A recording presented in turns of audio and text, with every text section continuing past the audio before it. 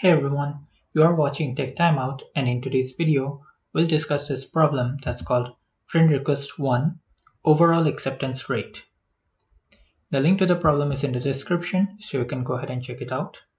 Maybe you will need premium subscription to be able to access it. If that's the case, no matter, you can still watch this video and follow through. So we have this table called Friend Request. It has columns Sender ID, Send to ID, Request Date.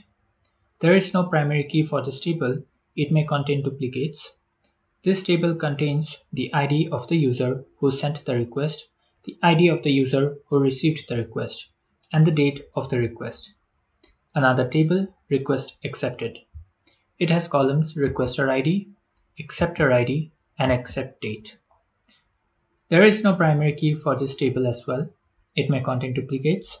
This table contains the ID of the user who sent the request, the ID of the user who received the request, and the date when the request was accepted. Write an SQL query to find the overall acceptance rate of requests, which is the number of acceptance divided by the number of requests. Return the answer rounded to 2 decimal places. Note that the accepted requests are not necessarily from the table Friend Request. In this case, count the total accepted requests no matter whether they are in the original request and divide it by the number of requests to get the acceptance rate. It is possible that a sender sends multiple requests to the same receiver and a request could be accepted more than once. In this case, the duplicated requests or acceptances are only counted once. If there are no requests at all, you should return 0.00 as the acceptance rate. The query result format is in the following example. So we have the sender and the receiver IDs in the friend request, and then the request and the acceptor IDs respectively.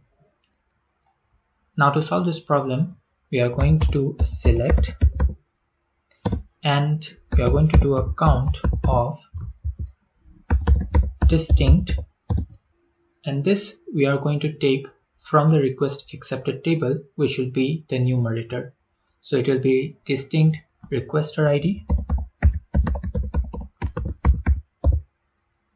acceptor ID,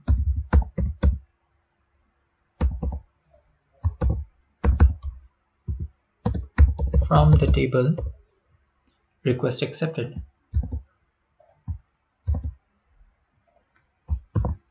So this will give us the numerator, which will be divided by the total number of requests in the friend request table. So select count of distinct sender underscore ID, comma, send underscore to underscore ID from the table friend request. Right. And the entire thing has to be rounded to 2 decimal places. So it will be 2. Okay. And on top of this, we are going to have a round function, which, and this, all these values have to be selected.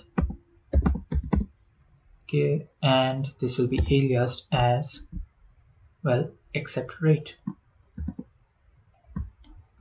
Last but not the least, we are going to have to consider the fact when this could be 0, the denominator. In that case, the entire query will return a null.